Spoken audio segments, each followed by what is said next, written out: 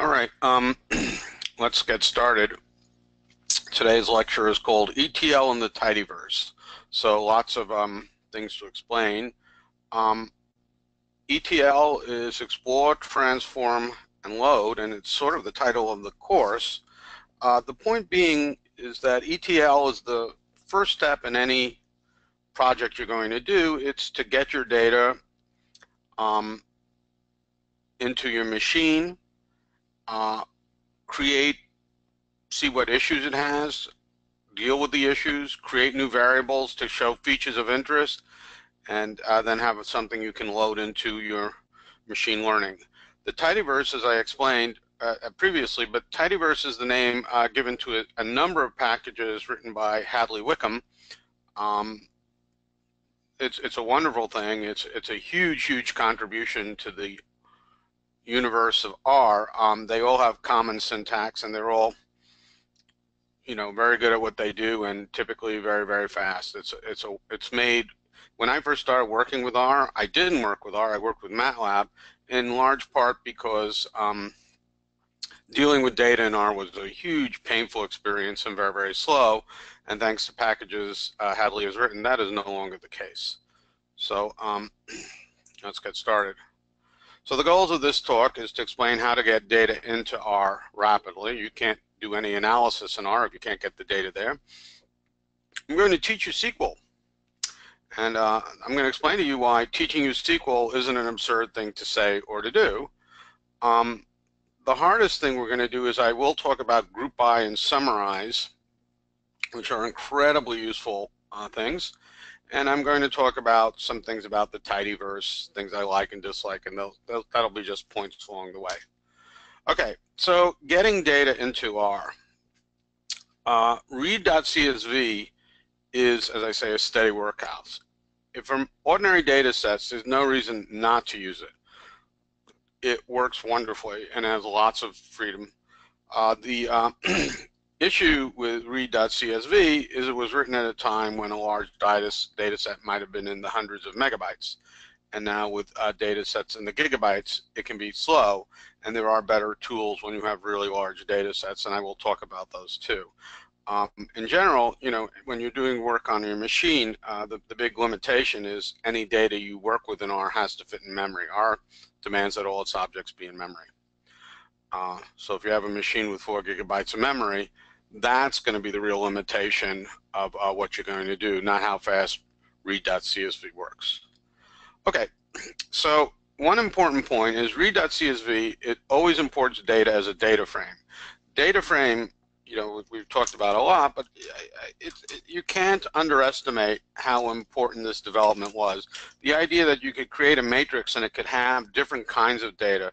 It could have characters, it could have numeric, it could have integer, and you could do different things with different columns of the data was a really important, useful idea. And pandas in Python are nothing more but data frames, transferred over to Python. And as I say, it's used. Read.csv is great unless the data set is high, and it's versatile. It handles, if you want to import data from the web, from a URL, you just use read.csv and you give it the web address. And while it's called CSV for comma separated values, it doesn't handle just comma. It handles anything you use. If you have any file that's delimited by something, you can pretty much tell read.csv what it is, and it'll do it. So this is a practical point. I think typically it's easier to convert. First of all, if you have a large data set that's coming from someplace, it will be a CSV file. But if you have something like somebody sends you an Excel spreadsheet of data, it's typically much easier to convert that to a CSV file by just using save as in your Excel and then import it rather than to deal with importing Excel files. Though again, due to the Hadleyverse, he does have packages for importing data from Excel, and they're not bad.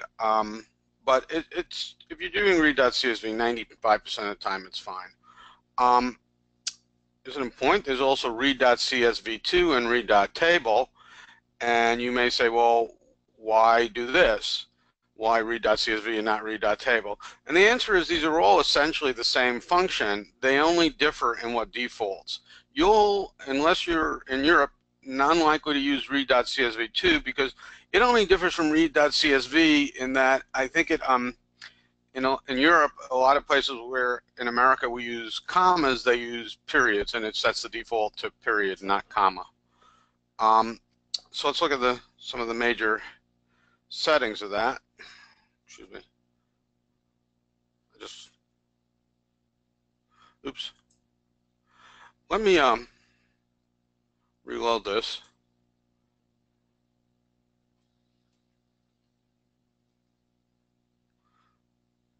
All right, let's just go on for here. I thought I had created a different slide with something. So some of the important defaults are header, which says whether the first line is the column names, the separator, which you put in quotation marks, and the default is again comma, but that you can make anything you want. So the separator is how your data is delimited. Fill equals true, that's a default. It means it fills in the missing rows of data with NAs rather than getting rid of them. This is the one that's annoying to most people. Strings as factors equals true. So what this means, if you have a character string, say, red, blue, green, or a zip code, or even numbers that are, as characters, the default is to import them as factors, not as characters. And most of the time you want, for one reason or other, them to be characters. Column names is another one. It's less important, but you can specify the column names for your data frame. But I don't like to do that in read.csv. For clarity of what you have to assume that whatever you're doing, somebody else at some point is going to see it. And if the column names are hidden in a read.csv, it's going to be a lot harder to find. So I like to, if I want to change column names or give my data frame column names, do it separately. I will import the data set, and then I'll have column names of data set equals, and then it's very clear what's going on. So as I said, I prefer to change the column names in the script. Are there any questions so far?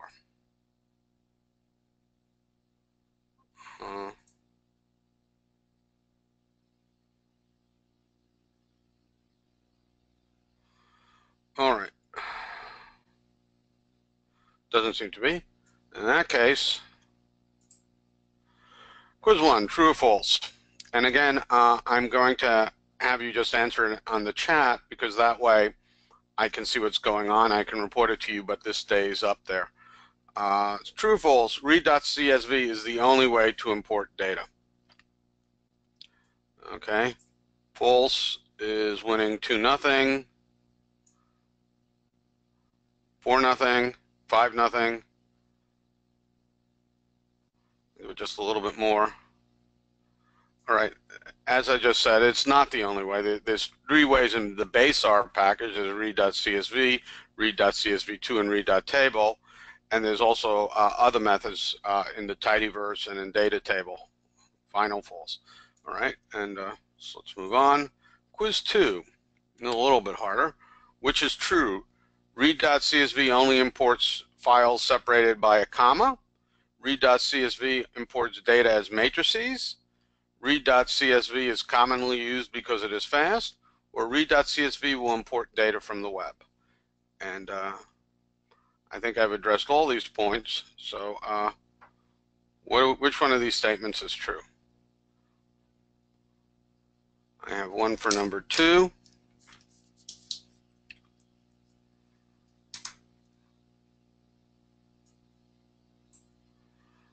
I have 2 for number 2. I'm going to give you guys a hint. I'm tricking you so far. I have 1 for number 4. I have 2 for number 4. It's 2 all for 2 and 4. Someone want to break the tie? We have 4. So 4 wins. And 4 is correct. It's a bit of a trick. Read.csv imports data as data frames. Now, data frames are kinds of matrices, but they're not matrices. In other words, they behave differently. So and data frames are more versatile in particular. So in particular, matrices, I will explain all the answers. Um, but the correct answer is going to be 4. But it's not 2. It imports them as data frames, not matrices. Data frames are a larger, more versatile character class of things. Read.csv only imports files separated by a comma. It's by default, it's a comma, as somebody is noting, but it will do any delimiters. So you can even have just blank space, but most common delimiters, colon, semicolon. In fact, you may recall when we imported the weather data set about the temperatures and whatnot in Oporto, if you go back and look, you'll see that that was separated by a semicolon. And we just had to say read.csv, and we gave it whatever the address was, and then you had to say sep equals colon. So let me just, so read.csv foo, let me see, do I have something in here? I see something called top flights. Well, these are all data frames, I can't, but if read.csv some object, comma, separator equals would work as long as the separator is the colon, all right?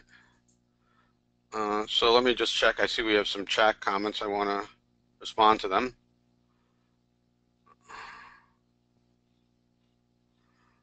Let me scroll down to where they are.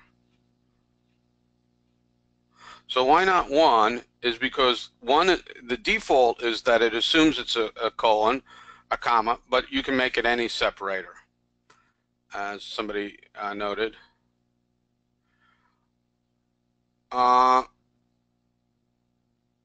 Somebody says that read.csv can also import from a particular directory, so option 4 is not correct. I didn't say read.csv only will import data from the web. That is certainly not true, but it will import data from the web. Usually we have the data on our machine, and you'll just give read.csv the location in a particular directory of your data set. And I think we'll see an example of that later on in the presentation. But as long as I say read.csv, I didn't say only will import data from the web. That would be false. It certainly does import data from your hard drive or wherever, but it certainly will. So I think I'm satisfied that 4 is right. Okay. Any other? All right. I'm just going ahead. Okay, so that's read.csv. So the main drawback, no one would ever do anything except use read.csv except for the advent of really large data sets, because it tends to be slower than other things. And 2 major alternatives is the reader package in the tidyverse and the fread, fast read function in the data.table package. So a quick aside on the tidyverse, you've heard me talk about it a lot, and I think I've said all this. It's a set of packages, so they're all compatible with each other. They all use the same sort of syntax. They all use the same sort of language. They all work with each other seamlessly, and they tend to be pretty fast because what he's done is really under the hood what's being called as C or C++. So it tends to be very fast. Incidentally, CRAN, which is the repository of our packages, keeps a list of which packages are the most popular to download. And recent years, the most popular package to download is something called RCPP, which is an interface from R into C++. And the truth is almost no one, downloads it directly because very few people write C++ code. But many major packages, any package doing anything fast, requires you to download RCPP because they use the interfaces, and all the really complicated stuff is executed in C++, which is orders of magnitude faster than R. Incidentally, Python does the same thing. I mean, Python, I believe, is written in C, and all the fast packages that are doing complicated, linear math, just make calls to C++ packages. Okay, so that's the good. What's the bad? He has this thing. He doesn't like data frames. Okay, I was asked a question before we go. Let me answer that. is the amount of data R can handle limited by physical memory on the machine, or is it a predefined limit? To the best of my knowledge, it's defined by the amount of memory on the machine. I don't think a priori there's a size limit to the size of an R object. If there is, it's certainly the case that it's larger than any data set people use in any context currently, which is to say that, people load instances of R in, these Google Cloud machines and Amazon or Microsoft machines, and, you can, R can address literally terabytes of memory. So for all practical purposes, the answer is that it's limited by the amount of memory in your machine. If you're talking about a machine in my house or your house, then it is absolutely the case. I've run R on machines with 64 gigabytes of RAM installed, and it just doesn't say anything. So essentially, it's the size of the machine. Okay, so the bad about this is Tibbles, and we'll hear more about him later. He doesn't like data frames. He has this thing called Tibbles, and I understand his quibbles with data frames, but I think I find Tibbles more annoying than useful. I'll show you why later. He loves snake case. This is a very personal thing. So snake case is when you have complex names, you separate them by an underscore. Camel case is when you separate words by making capital letters in the middle. So, and dot notation he doesn't like too. Pipes is another creation of his that he loves that I think are terrible. Is anyone besides me having issues? Is anyone having issues besides Pratik on audio?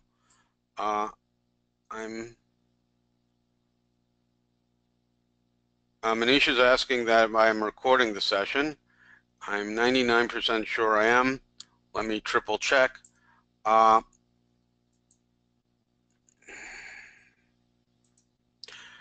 Yes, I'm recording. All right, so audio issues of that. So Tibbles are like data frames. So in the tidyverse, when you use his functions, a lot of the times the output is a Tibble, not a data frame. For the most part, they are the same thing.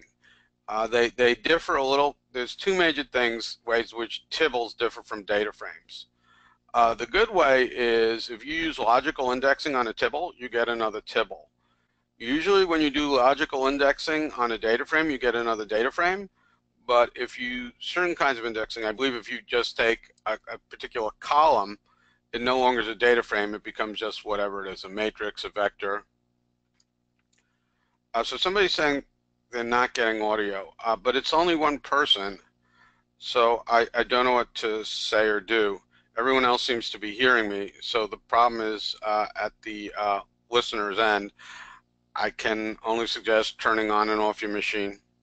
I'm sorry, I just don't know what to do. Pipes is a way of giving multiple commands at once. So I'll talk more about pipes later on when I'll show you. And as I said, Tibbles are like data frames. I'm not a fan of them. Other people like them, obviously. Okay, so as I said, Tibbles are basically data frames. And this is what I said. They display differently. That's the thing I really find annoying. Tibbles will always only show as much data as can conveniently fit on sort of one obvious chunk of the screen. So if you have a lot of columns and you want to, like it'll only show the first 5 or 6 or whatever columns it will fit. And if you actually want to look at column 8, it just won't let you. Okay, so if you want to use, one way to do it is, of course, you can, once you've installed the tidyverse, the library tidyverse will install all the packages. And this is showing you some of them. ggplot is a tidyverse. So I haven't even mentioned ggplot. ggplot is a fantastic tool. I mean, it allows, with a little bit of work, to do the most amazing graphics. I mean, just on the little bit I've taught you, I think you're basically, except for possible zooming in graphs, able to do anything Tableau can do. Tidier, we won't discuss that here. It's a package to do with how you manipulate data. Reader, I mentioned, that's for importing data. Pure or Pur, I won't mention, that's a way for dealing with manipulate doing things to multiple data frames. And Dplyr, we're going to talk about later. It's the equivalent of SQL. Okay. So here to show you, if I create this data frame, it's 1 to 10,000. If I and this is going to go on for quite a while, if I just say print out the data frame, it does so. Oh God, I see the person who's having issues is no longer having them. But if I so if I use the as_tibble, which since the tibble package is loaded, will create data. This is a tibble. Oops, and I wrote class data frame, but I did mean class tibble. No, I did. And then you can see when it's a tibble as in table, it says it's one of these three things. So what this means in particular, and this is a useful thing, is that anything that you can do to a data frame, you can do to a tibble. But you can see it automatically, when you print it, it doesn't print out the whole thing.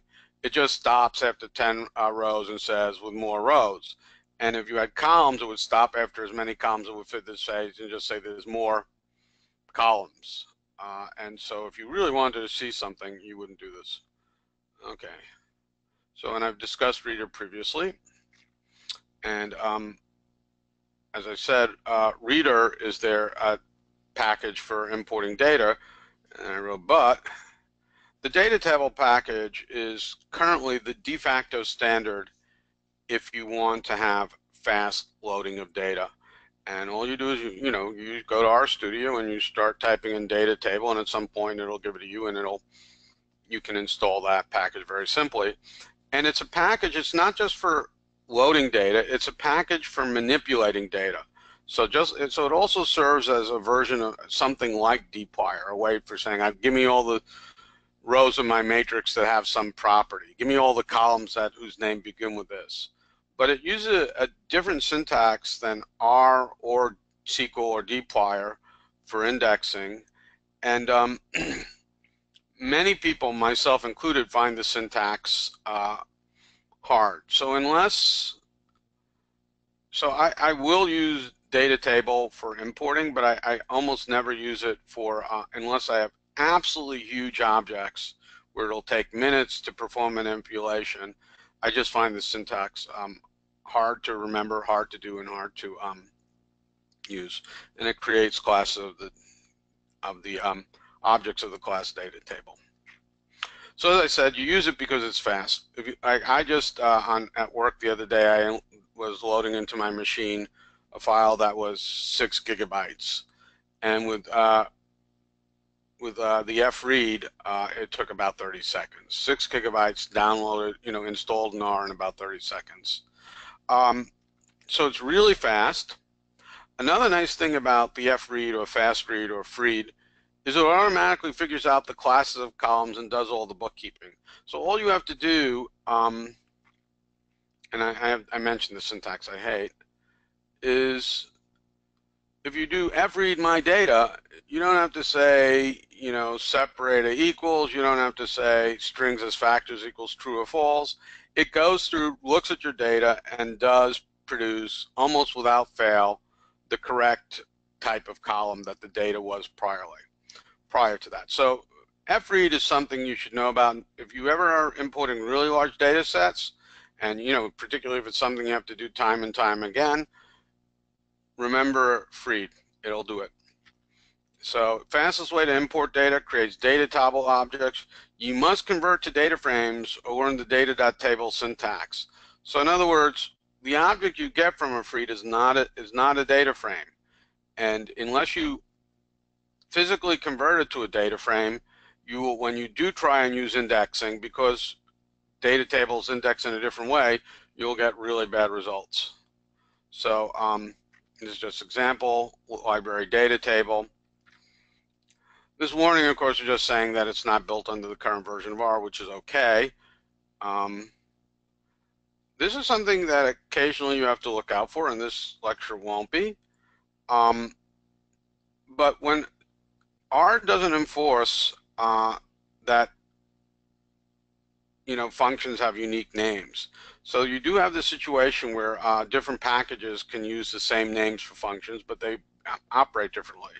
So what this is telling you is Dplyr was loaded first, and it had functions called between first and last, and that data.table is taking those over those functions and now using their versions of those functions. So this is something you may have to watch out for. I did see an example of a project where the student couldn't understand why it wasn't outputting the right thing, and the answer was he'd imported two packages that had the same function name, and he was using the function from the first package, and the second package was actually the one that was calling the function because it was called last. So this is just a practical thing to be aware of. But here I just said C equals, and you see this is the syntax. Credit set is just a data set I have of creditworthiness of it's a very famous data set of 2,000 Germans and some characteristics and whether or not they defaulted on a 10-year loan. And you see the class of when I use C, it's not a data frame, it's data table in a data frame, which means the things that data table does, it's going to do differently than for a data frame. And as I said, so as you can see, like things like summary or dimension, which are just unique to the base package, it handles just perfectly. So it has client ID, income, age, loan, and I just gave you the first 4 columns. So just to emphasize one more time, if you use fread, unless you're going to use the data.table syntax throughout, when I don't, after you create it, you should change it to a data frame with just the data frame command.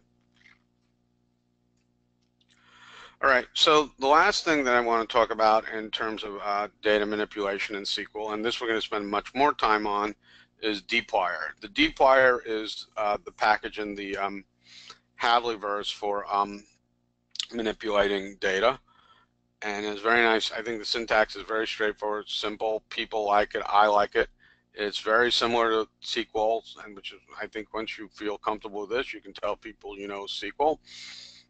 It's slightly different, but you really do know SQL, and it's fast. It's very fast. It's basically written in C++.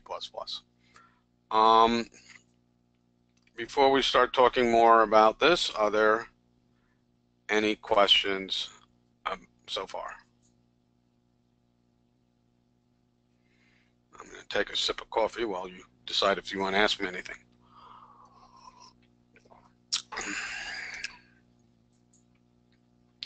All right, so I have to be honest. I had mixed feelings about the ordering of this class, and I decided it would probably be a little better and more fun to first do some statistics and then go back to Dplyr.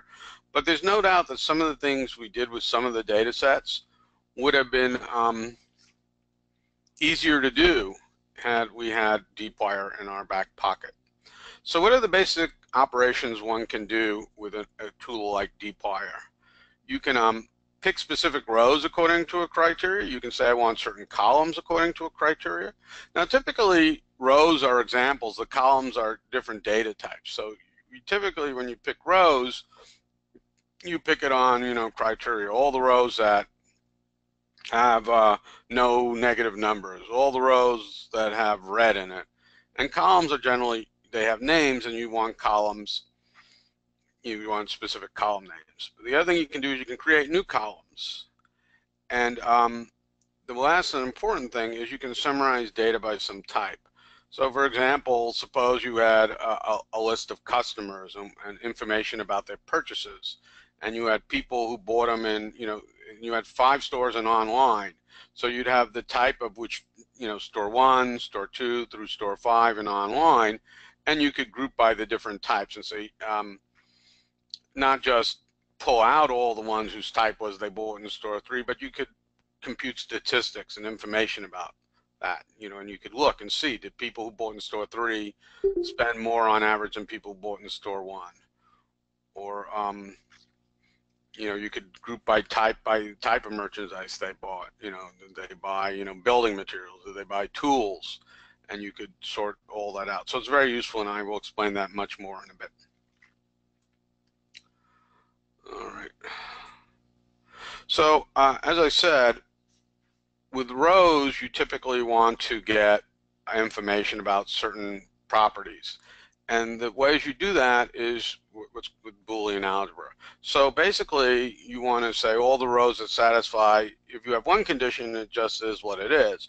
But if you have more than one condition, you'd have to use the Boolean algebras and or not. So you could say, show me all the rows which satisfy condition 1 and condition 2. So that would be, show me all the rows that were they bought in store 2 and they bought building materials. You could do that with the and. Or you could show me all the people who bought in store 2 or bought in store 1 or bought building materials. And not is exactly that, would be the opposite. So show me all the people who bought building materials and not from store 1. And the symbols for them are and, the straight line, and exclamation point. So and means and, the straight up and down line means or, and exclamation point is not. And from logicals we add the double equal sign, which is an equality. It says that the object on the left is the same as the object on the right, not make the object on the left equal to the object on the right. And the exclamation point equal means not equal. So the objects on the left that are not equal to the object on the right. And for numbers, you can also add inequalities, less than or equal, greater than, and greater than and equal. So those are the Booleans. I'm going to give you some examples, and if you have questions after that, I'll take them. So the other thing is that there's this /in. So in means one of a number of conditions. So let me example this. So if I say X satisfies condition 1 or condition 2 up to or condition n, I'm looking for the X that satisfies any of these. X customers who bought in store 1 and in store 2 or in store 2 or in store 4. Let's say those three things. But it's simple. I could write X/n, the union of these conditions. This would mean X that was in one of these conditions. So you could write this, it's typically simple to write. So for example, if I had, go back to your midterm, and this is not quite, I'm asked to explain Boolean operators later, but let me do that now. I'm sorry, wrong way. Boolean operators are exactly these three things, and or a not. If you have a bunch of things, and the technical mathematical term is sets or subsets of the power set, you can do combinations with sets. You can look for the elements that are in, if I have two sets A and B, I can look for the elements that are in A and B. I can look for the elements that are in A or B, and I can look for the elements that are not in A or not in B. And so anything you can do with and or not is called a Boolean operation. The Boolean algebra is is just a fancy way of saying that. It's anything for which you can make the sense of they're in both of them, they're in one of them, or they're not in them. And that's all I mean by Boolean algebra. And that's, it's a fancy word, but I mean, it's kind of unavoidable. I believe the man's name was George Boole, but it certainly was Boole who invented this, and it was, it's just a very useful idea. And once you abstract it, it's very, very powerful. I don't claim it's easy. I claim it's hard. I think the only way you get good at this is by practice. So here's something that is absolutely true. If you have a thorough understanding of Boolean algebra, if you understand how to use and, or, and not to make really complex and interesting commands on your data set, you are a SQL master. The heart of SQL is understanding how to use these operations in conjunction with each other to make commands that'll pull specific pieces of data from a data set. So it's very easy on some level to say I understand it, but to get good at it and useful at it it's just a question of practice. So don't be surprised or upset if you find this complicated and hard and you have to think 3 or 4 times before you convince yourself that you wrote down what you think. That's the nature of the game. It's just like people in Linux. The experts at Linux, are people who really understand something called grep, get representation. And there's a few forms of it. And again, if I cared to, and I don't, and you don't want me to, but if I cared to explain grep in 10, 15 minutes, I could explain the basis of it. Yet people work in Linux for 10 years and then they say, okay, I finally got it, I understand the ins and out, I know how to use it efficiently now. And that's the same thing with this. So Boolean algebra just means using and or a not. I hope that answers the question. So I think I was explaining, so we could use the in operator, and when you see this in R, and there are other operators besides in, when you see this, what it means is you have to have something to the left of it and something to apply to something to the right of it.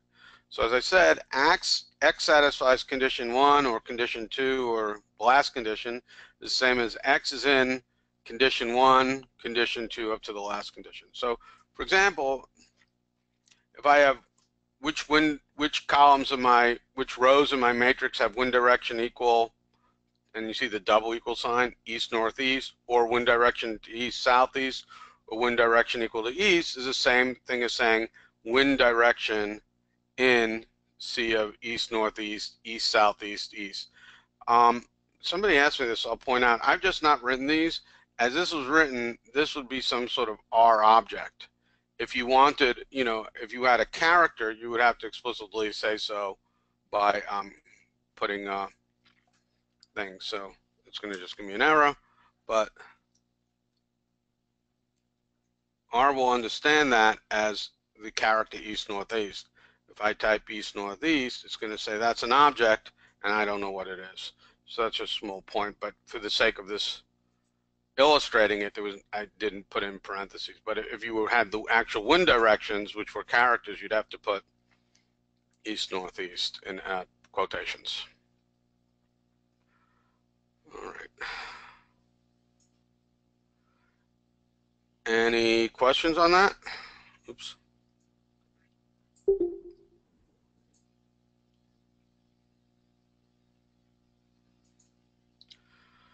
All right. Next quiz. So if I say wind is in either north and south, and wind is in east or west, which wind directions am I getting? Am I getting all 4 directions? Am I getting no directions? Or am I getting wind that's in one of them but not the other? All right, so that's the question. If I say wind in C of NS and wind in C of East W, and a hint, north and south is completely different from east and west, which will I get? 2 is winning. Let me see. I didn't have my chat maximized. It's 3-0 for 2. 4-0, 5-0 for 2. 5 people have answered the previous quizzes. I'm going to declare this closed. The correct answer is empty. The and sign means I want winds that are either in the north and the south and winds that are only in the east and the west. These 2 sets of subs are distinct from each other. So when I say it's in this set and in this set, there is nothing in both sets. Okay, so it's empty. It wouldn't be 4 directions if I had wind in C of north-S or wind in C of EW. That would be all 4 directions. And wind in either but not both is again just wrong. All right, and I think we had someone else. Yeah, so everyone got that one right. Great. Okay, so the main thing to remember with Dplyr is you filter rows and you select columns. So filtering is the command to pick out certain rows. Select is for columns. Mutate is the command to create new columns, and you can do that by any one of a number of things, arithmetic, logical, whatever you want. As long as it creates a new column of the same size, you can use that.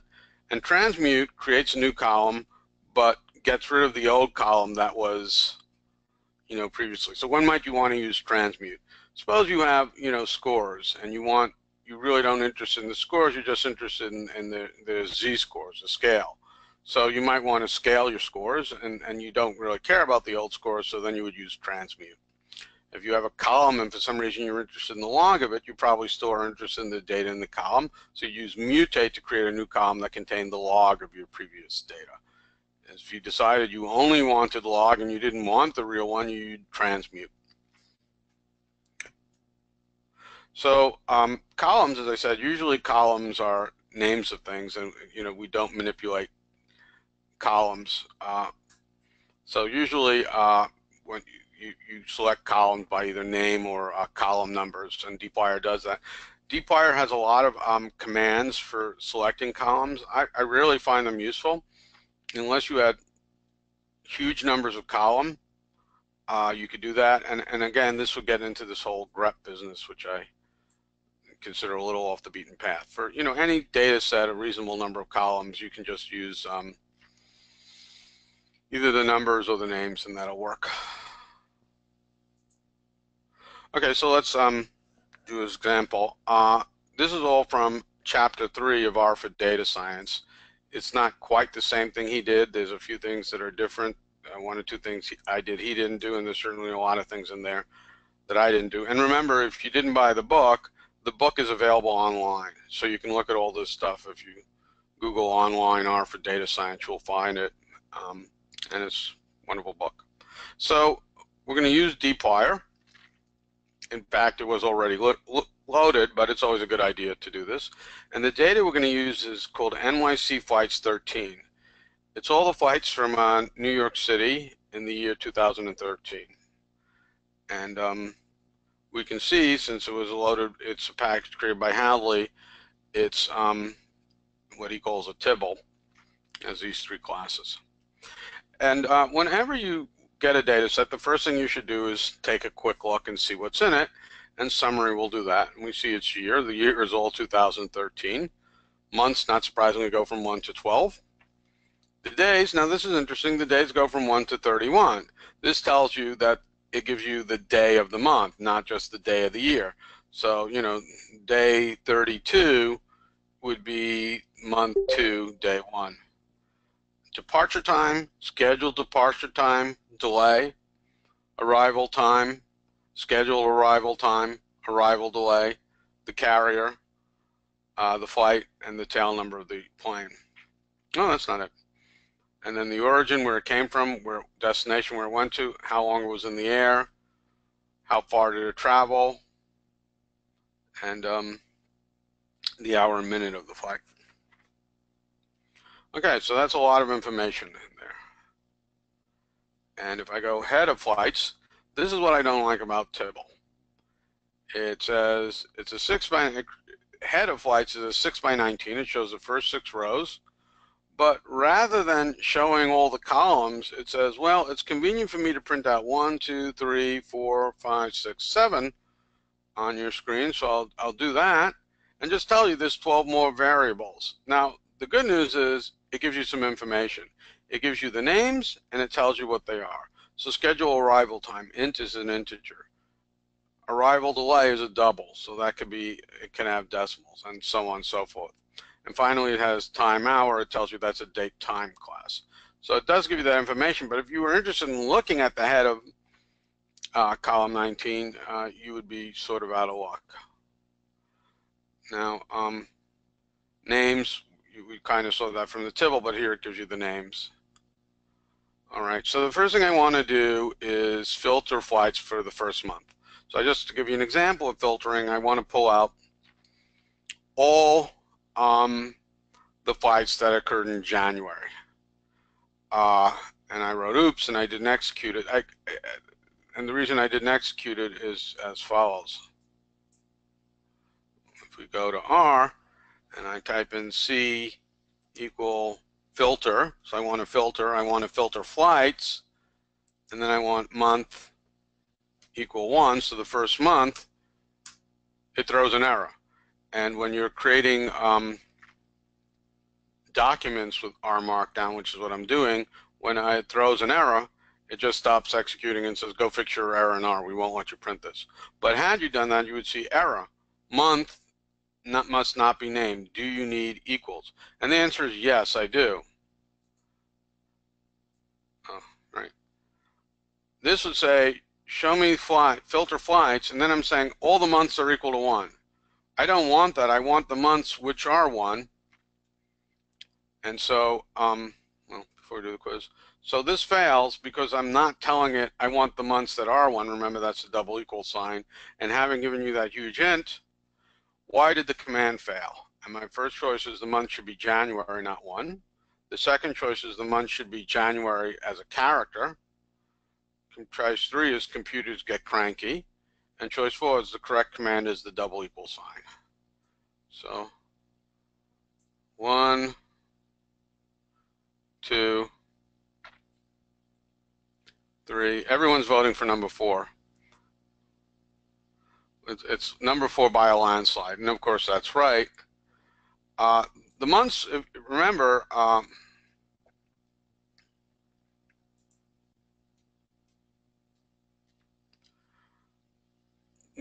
if you look at months, where is it? Oh, it's up here.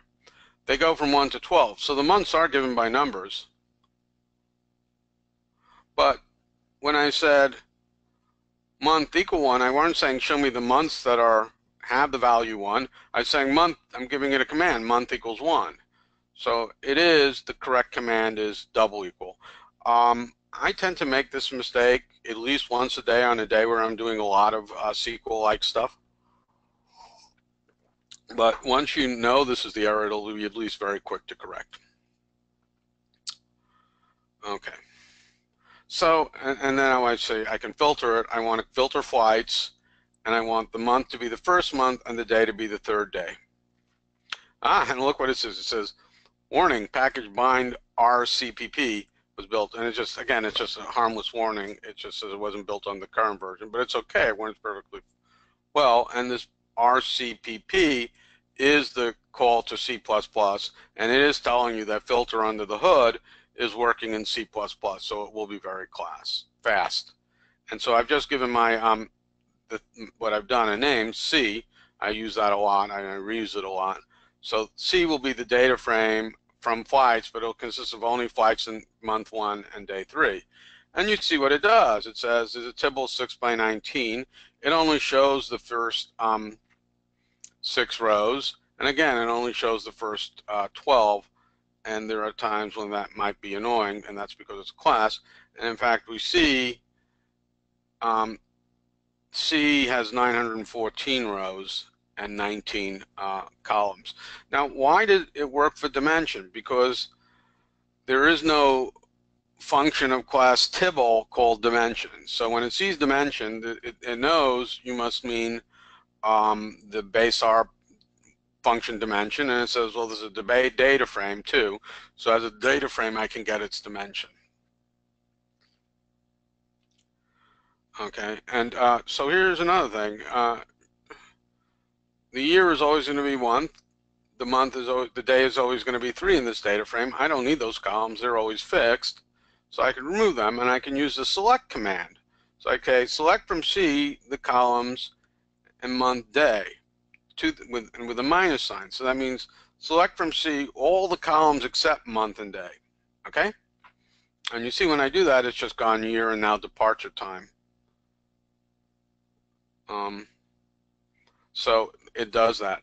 The other thing I want to point out to you is, and this is just, something just, it's a fact, it doesn't want to see month and day with parentheses like they might be over here. It just wants to remove, you just tell it month and day. So select from C minus C combination month and day means select from C all the columns that are not month or day. So all the rest of them columns. And look, we now have 17 columns. Okay, so that's an example of using select.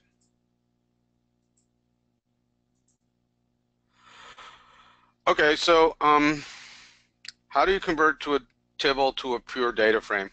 I'll be glad to say it, and I do have that written down, and so you'll see it in writing later. But to turn something into a data frame, the standard command is data.frame.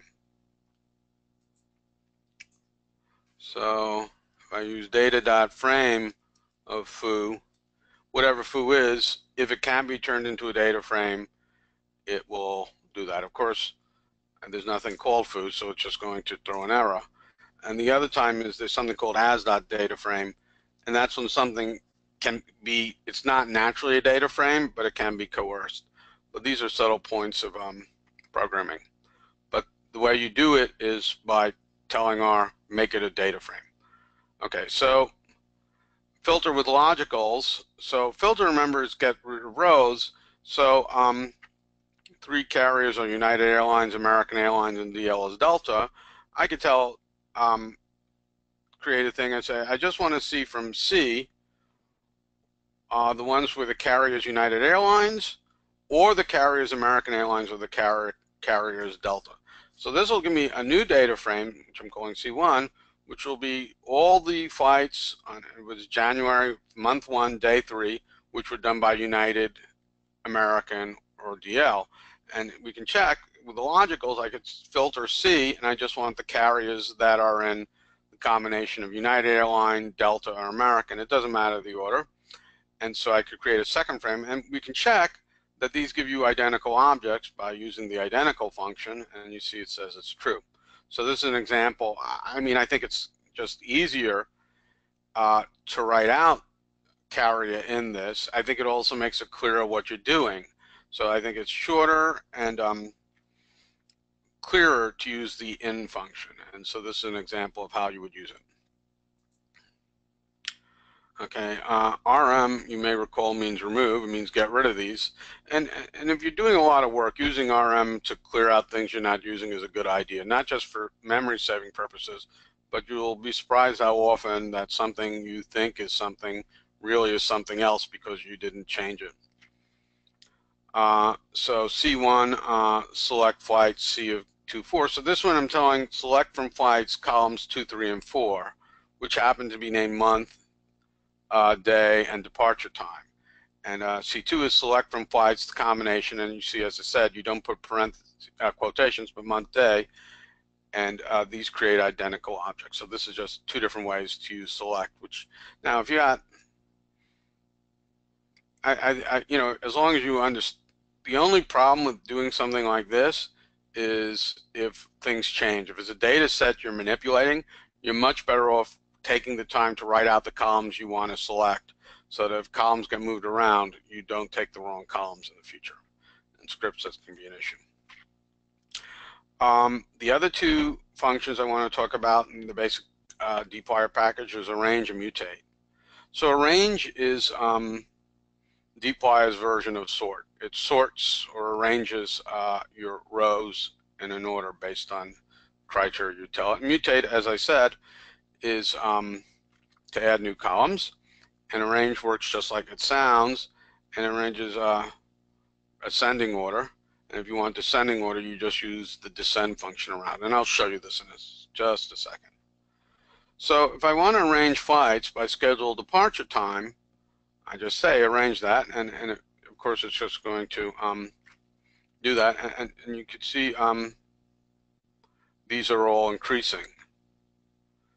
And if I say arrange flights descending scheduled departure time, it's now going to start with the top, the highest ones, and descend down. So that's a simple use of arrange. You can sort on any column. I think just in case I didn't write this down, you can sort on more than one column. You could you know, sort on scheduled departure time and then sort on arrival time.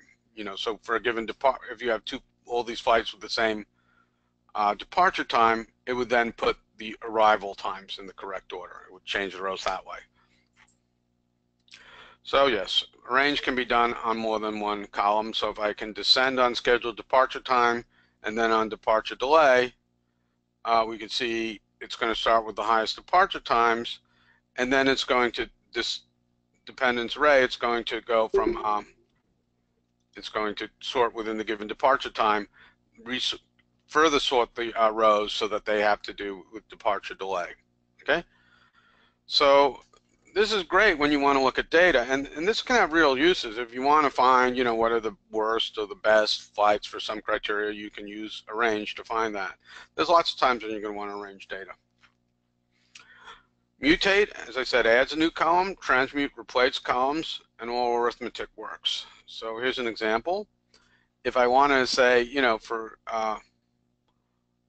flights, you know, what's just the average delay, this is kind of not such a great usage, but I'm going to create an average delay. There's a reason why I use this. This will become more interesting when we go to group by in a minute. But I can just create a new column called average delay. Here it is, and it's the mean of the departure delay. Now, I want to point out two things. I have na.rm equals true. Why? Because there are NAs in this data set, and if I don't do that, it will just say that the mean is always NA, because once you have an NA in your data set, the result of any arithmetic operation is NA.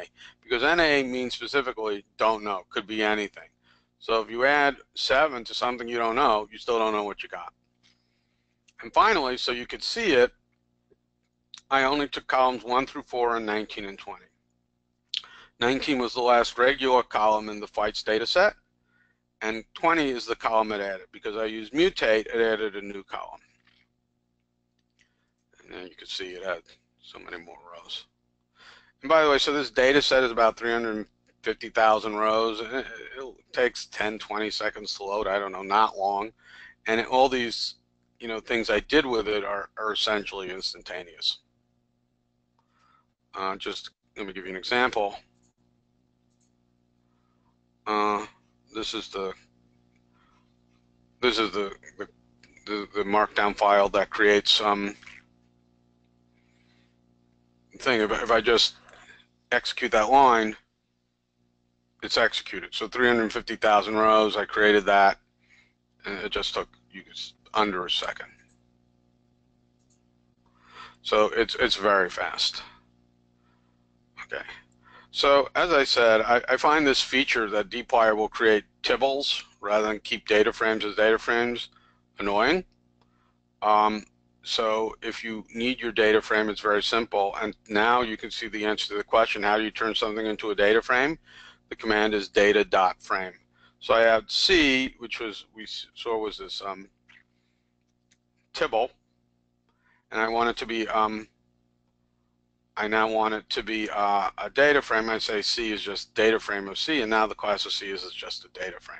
So that's how you do it. And now when I give it the head command, it will print, maybe not here, but on the screen. Let's see. Head C. Oh no, so now it's a tibble again. It's something different. So, gosh, I'm looking for something with a lot of variables. I don't. But feel free to print this out on your computer. Once it's a data frame, if it has multiple columns, it'll do like this. It'll just print all the columns rather than doing the first 6. It'll print however many columns you have, and it'll just range them one under another. And that's because now C is a data frame. All right, so we've talked a little bit about NAs, and we've talked about them in various classes, but when you have data, when you first get it, finding out about what your situation is with NAs and how you're going to deal with them is an issue. As I pointed out, one problem is many functions, you know, for simple functions like mean or standard deviation, there's a command that says, you know, just ignore NAs and, you know, compute on the real data, but any more complicated function won't, and so how to deal with NAs is an issue. And summary will show whether you have them or not, but you need other functions to finding their exact position, deal with them. And I just can't emphasize this enough, but I'll try to, and by saying how you deal with NAs is a function of the situation. Sometimes NAs represent valuable, legitimate information, and sometimes you know, and you need to keep them in your data set for integrity. Other times you maybe feel happy, like I have 300,000 observations and 20 NAs. I'll use some reasonable procedure to fill them in, or I'll ignore them, and that will be okay. But if I have 20 observations and 12 of them have NAs, and then I just remove them, and I say, well, this is my finding for this data set, you really haven't, because you've thrown out the majority of the data set. So how you're going to deal with NAs is going to, there is no rule, except the only rule is there is no rule. Okay, quick stop. Any questions before I move on?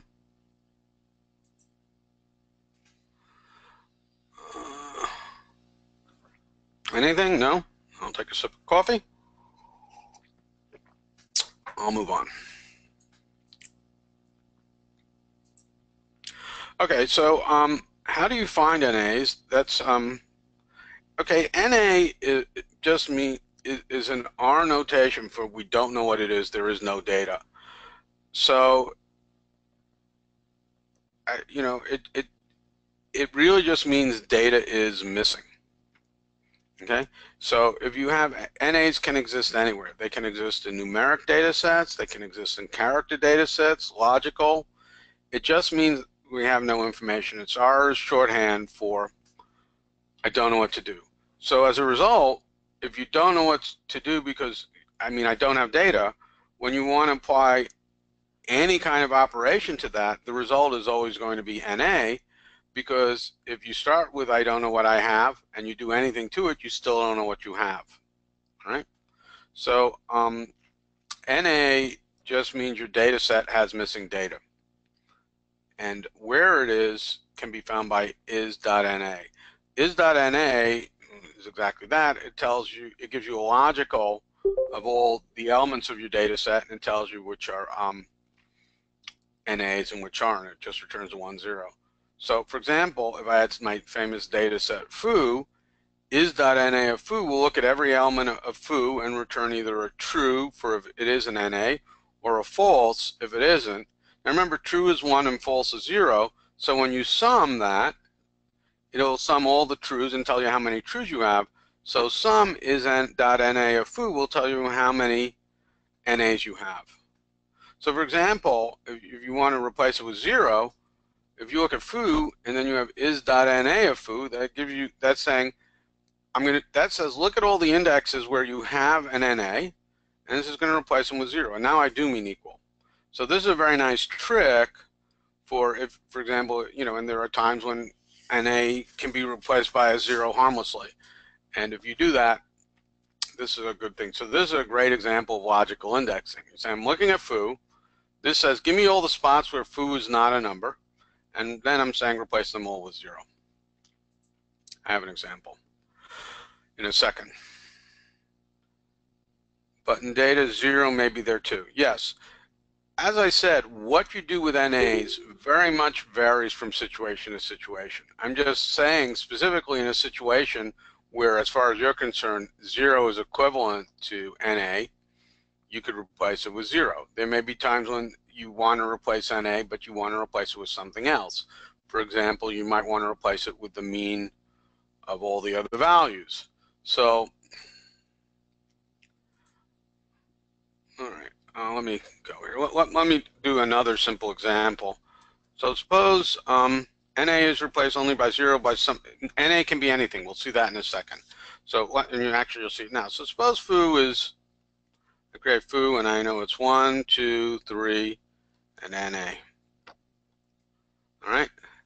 So if I look at foo, it's 1, 2, 3. If I ask for the mean of foo, I'm going to get NA. It doesn't know what the mean of that is because this could be anything. This fourth thing could be 1,000, it could be 0, it could be -1, it doesn't know what it is. I could say, give me the mean of foo, and as I say, na.rm, remember, that means na.remove equals true. That means remove all the NAs and then calculate it, so I'm going to get the mean of 1, 2, and 3, which better be 2. Okay? So if I look at is.na of foo, it should return 4. It should return false, false, false, 4. I mean false, false, false, true. And if I, oops, home. So if I sum these, the sum of false is 0 and a true is 1, I'm going to get 1, which tells me there's 1 NA. Now the one thing I could do is I could say foo of is.na of foo equals, and maybe I don't want 0. Maybe I just want to say, well, I'm going to assume it's on average. I could then say the foo of that is equal to the mean of foo, and then of course I better have na dot remove equals true. And so the left-hand side, this is going to be the mean of the other 3. We know that's 2. And so now what this is going to do is it says wherever foo is na, which is the 4th spot, replace it by the mean value. And now if I look at foo, you see the 4th place instead of na I have 2. So absolutely doesn't have to replace it with 0. What you replace it with is a function of your common sense knowledge of what's reasonable to do. Okay, so that as I said, going back, here we go. How you deal with NAs is very much depends on the situation. There is no rule that says NA should be mean, should be median, it should be anything. The other thing that's very useful is a function called complete.cases. Complete.cases returns an index of all rows without missing values. So if I have a data set foo and let's say it was a matrix, if I looked at foo of complete.cases of foo comma, and you see the comma means I have this row index, and it's just going to give me the indices where there's no missing data, and that will return only the rows with no missing data. That's a very nice convenient trick for getting rid of NAs if you want to get rid of them. Okay, so let's have a quiz on that. So which statement is correct? Is.na replaces NA with 0. Let me get this up so I can see it when you start responding. Is.na counts how many NAs are in a document. Is.na returns a logical vector of where NAs are located. In other words, gives you true for the ones that are NAs and false. Is.na removes all NAs from a data frame.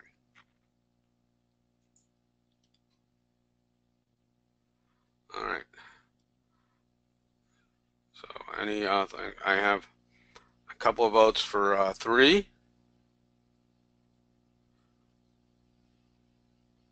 3 votes for 3. All right, 3 it is. It does. It returns a logical vector of where the NAs are located. And I showed you an example and I have another example here. So here I'm going to create a data frame. It's just this. It's the first column is 1, 2, 3, 4. The second column is 1, 2, NA4, and the third column is 1, 2, NA. And if I call is.na, you'll see it says it gives me true, true, true, 3 trues for these 3 NAs. So it does exactly that, and it keeps the shape. Now, if I look at the sum of is.na, it gives me 3 because there were 3 trues. Now, if I look at complete.cases of the data frame comma, that says give me the indices of the rows that had no NAs. We saw that's rows 1 and 2. And in fact, it just produces rows 1 and 2. So that's what complete cases does. Now, if I take my data frame and I say I want my is.na of the data frame, so that's going to give me an index of all the locations where I had an NA, and so now make them 10. And here we go. Here we have 10, 10, and 10. So you can use is.na to replace it with anything. It doesn't have to be 0. It doesn't have to be the mean. It can be whatever you want. But it is a very nice trick for if you know what you want to do with your NAs for how to handle them all at once. All right, now we come to the last section. And what I was saying about that Boolean algebra is SQL holds in spades for group data. It's just a question if you want to use it. If you use it a few times, the more times you use it, the more familiar it'll seem, and the better it'll be. So frequently one wants not a subset of the data, but you have subsets of the data with a characteristic, and you want to squish all of them with that characteristic into one line. And that's grouping of data. So for example, rather than looking at the data by every flight, you might just be interested in monthly information. You say, I really don't care what day of the month it was. I just want to know the information for January and the information for February.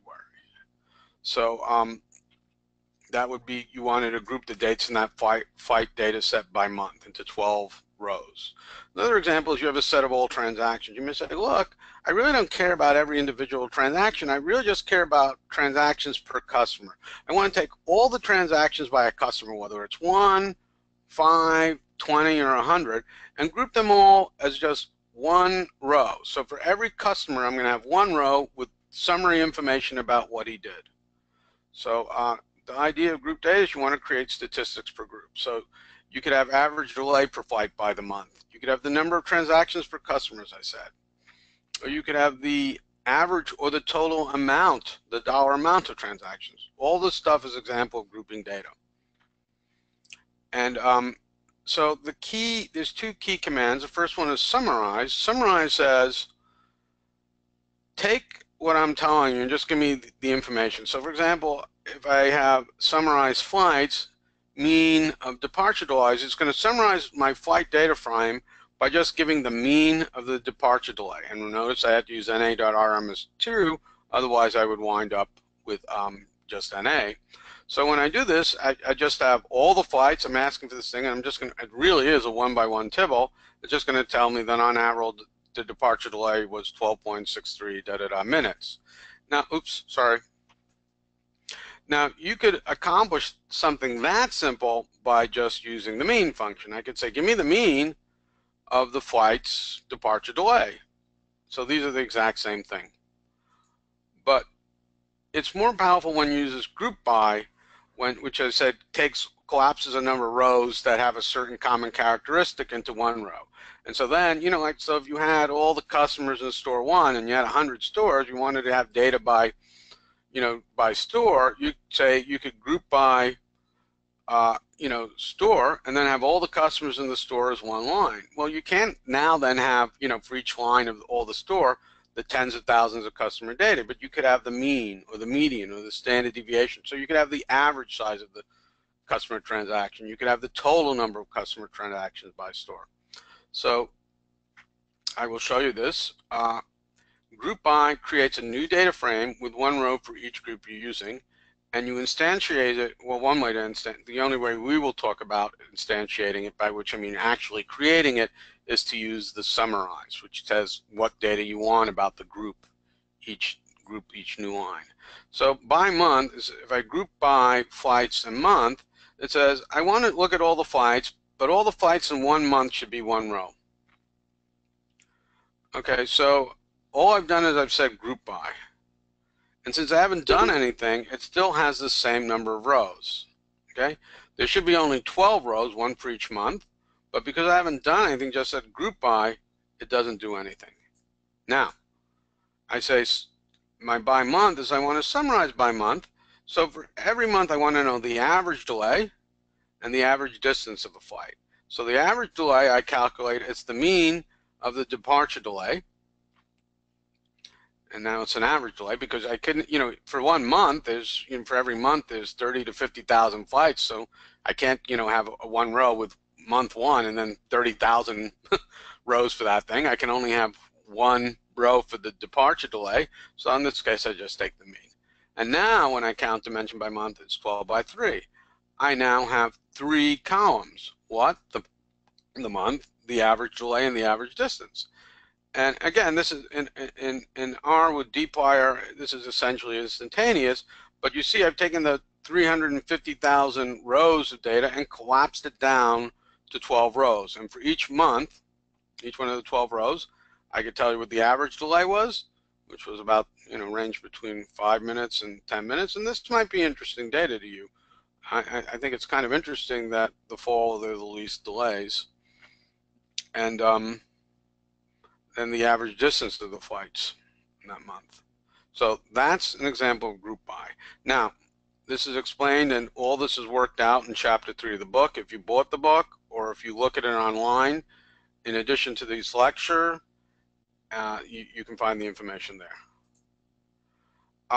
One new function that we haven't seen is count, and it's not written that way. The count function is written by NO colon. So just so we're clear, when you're using it's this function. In the context of Dplyr, that's the name of the function.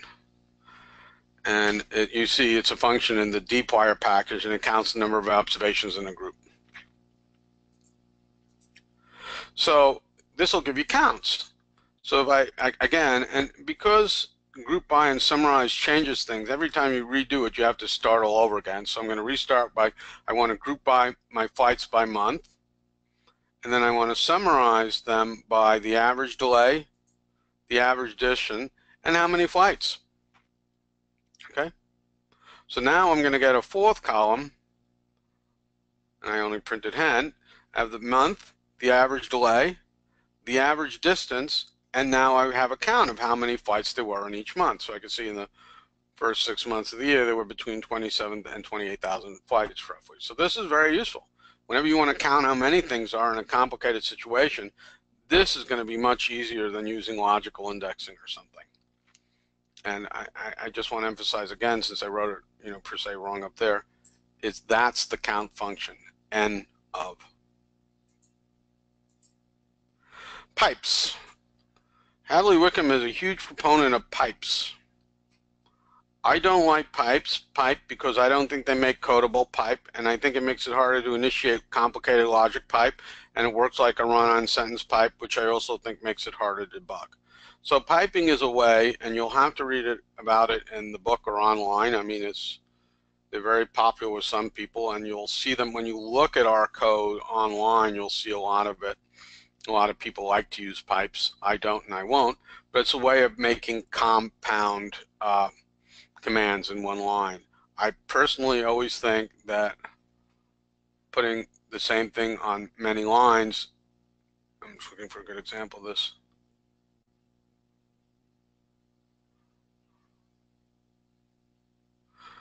See, so what he would do in a situation like this is, rather than saying data is mutate that and then as a data frame, he would use a pipe to put this on one line. I don't think it. I really think it makes much more sense to just keep the data frame, keep the same name as you do new things to it, and do it separate line. It makes it much easier to read. Okay. Home stretch, I just want to give you an example of using ggplot and Dplyr to take a look at things. So let's say somebody said to you, give me what are the 5 largest airlines by the number of flights, and I want each airline every month the statistics of the number of flights and their average delay. I'd also like to know what their longest and shortest flight was. I want to see what their longest delay was. I'd like some sort of plot of the information. And you go, okie dokie, boss. And he says, are you going to use Tableau? And you say, I don't think so. I'll come back to you on that. But in fact, you're just going to use ggplot and Dplyr. So to find the 5 largest airlines, and this is an example of using the logic, and this is SQL, but it's just so nice and easy.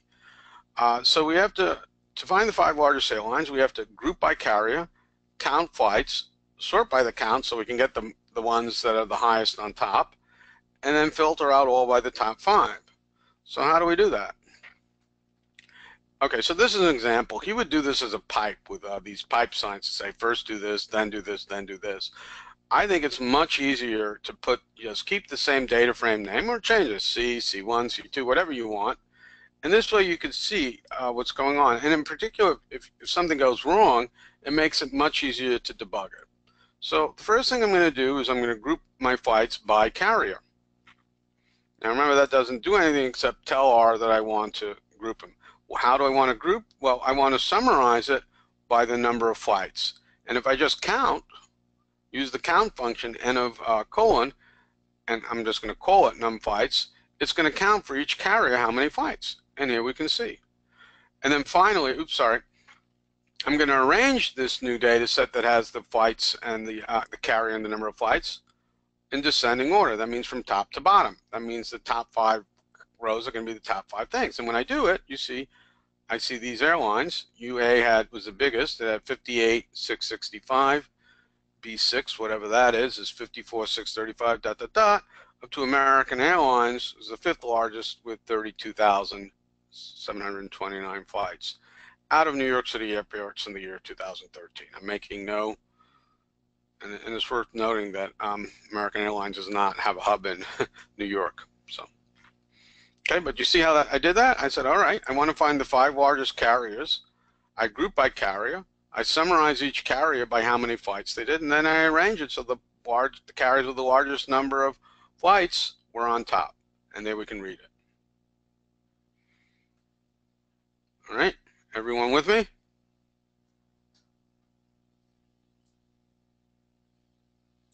Not hammer time, coffee time.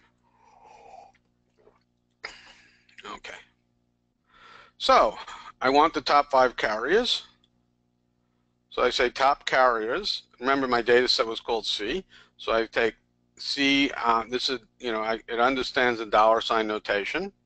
I could have used select, but I do something like this is simpler. C $ carriers says give me the carriers, and I want the first 5 of them. So those are the top carriers. Now I want to filter my flights data for the carrier in top carriers. This means top flights is going to be a data set of all the flights, but only the carriers that were in the top 5 carriers, the carriers that are in top carrier. Okay? So now I've gotten just the carriers I want. I group by carrier and month. Now, of course, the carrier is only going to be 5. This says it's going to be 5 rows. But then when I group by month, each carrier each month has a row. So I'm actually going to have 60 rows. 12, well, presumably I'll have 60 rows, 12 rows for each carrier. So this produces a list of by carrier per month. And then what information do I want from that? I want the number of flights and the average delay. Okay? And see what it does. It does create 60 things. So I have 12 for AA, in fact, and then, but for each, now, for American, it shows for each carrier, for each month, how many flights and what the average delay is. Interesting, notice how they're all over the place. Okay? So there. That's how you get by carrier, by month, how many flights they did and what their average delay was. So if you want to see what their longest flight and the shortest flight was per year, I'm just doing that to make it easier, I filter flights. I want the carrier and top carriers. I just want to pull out those 5 carriers. Then I want to group by carrier. That's going to produce a list by carrier, and so for all year long. And what information do I want? I want the longest, the shortest, and the worst delay. So the longest is going to be the max of distance. The shortest is going to be the min of distance. And the worst delay is going to be the max of arrival dot delay. Now, again, for this case, there are NAs, and I had to put in NA.rm equals true to say if you don't have information, we don't know what it is. But this will compute per carrier their longest flight, their shortest flight, and their worst delay all year. And so we can see the longest flight for American Airlines was 2,500 miles. The shortest flight was 187 miles, and they had a pretty bad delay. I think that's 1,007 minutes. That would have been an ugly flight. Now, by contrast, United had the the longest flight was about twice as long as Americans. The shortest was shorter, and their worst delay was half the time. So, basis this, if I'm flying out of New York and I have a choice of United or American, I'm taking United. But you see how easy it was to do this once you understand the logic of group by and summarize. Now, I'm not claiming you're going to walk out of here this class today and I got it. This is something that's going to require some work on your part. Should you decide you need to understand these things, the only way to get them is to do examples yourself. So when you're got a project where you need to sort by, it would be helpful to get an assignment to test out these concepts. I will be glad to produce, the book has homework. I'll be glad to give you some homework out of that. I will post it after the class, or I'll send it to Manish. We're almost done here. So let's take a look. Let's just do one bar plot to do this. Let's do the number of flights per month and the average delay. So I want to, if in fact it is installed because I did tidyverse, but library ggplot is always a good thing. So I'm going to filter the flights by carrier and top carrier. So I'm just going to look at the top 5. I'm going to group by carrier month. So now I'm going to have my 60 rows of carrier month. And I'm going to summarize. I just want the number of flights and the average delay. And so now I want to create a graph. So I'm telling ggplot my data is this top flights. And I want a histogram. And I just want the number of flights and the fill as carrier. Now, what does this mean? I'm just going to get a histogram of the number of flights. And the fill as carrier will allow me to see by carrier. So look what this shows. It shows you something very interesting that was hinted at. So what does this show? It said, that it had, now it says stat.bin using bins equals 30, pick a better value. You probably, if you were doing this to show your boss who's interested in airlines, you'd probably want to have this rather than just being the actual number of flights. You'd want to group them by, 500, 1,000, something reasonable rather than by 30s. But you can see here's 1, 3, and 3 is 6, and 4 is 10, and 2 is 12. So here's 12 months of data, and you can see, there was one time when it had this 1 month in which it had little flights. Most of the time it had flights, it had, looks like about 2,500 flights per month. And notice this shows what we saw. United Airlines, remember, had the most flights, and we can see the data for United is all the way over on the right. And basis this, B6 had the second most flights. You see anything to the right is saying a month with that many flights. So this would say there were 4 months in which it had about this many flights. Okay. Okay. Conclusion. I've explained read.csv and freed. Check. I can't say I did it well, but I can say I've done it. I've explained filter, select, mutate, and Boolean commands, and I think I've shown you that this is what SQL does, so you sort of know SQL. And as I've said, the devil's in the details, which is say, I don't think these things are hard in the sense of that I think most people can master this. It's just a question of practice. It's the old joke. How do you get to Carnegie Hall? Practice, practice, practice. Okay, so you've heard some of my likes and dislikes about the tidyverse. I'm very high on Dplyr. I don't like pipes. You're free, absolutely free to disagree, as my friend Jerry Siegel used to always say. That's why they make chocolate and vanilla. I've introduced you to group by and summarize. And as I've said over and over again, the only way to get good at these things is by doing them a lot. Finally, if you decide that you like the syntax of data.table, there's lots of information of that available on the web. And as I said, the book, R for Data Science, uses this New York City flights as in chapter 3 in the whole package.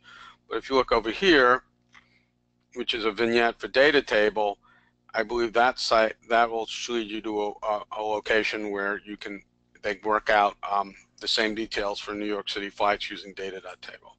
You can actually see. Yep. It gives you basic information and it does use the flights, but you can definitely find that.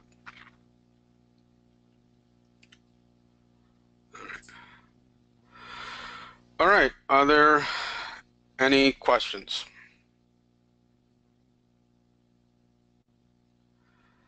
In that case, I'm going to first, I'm going to turn off the recording and I'm going to turn off my webcam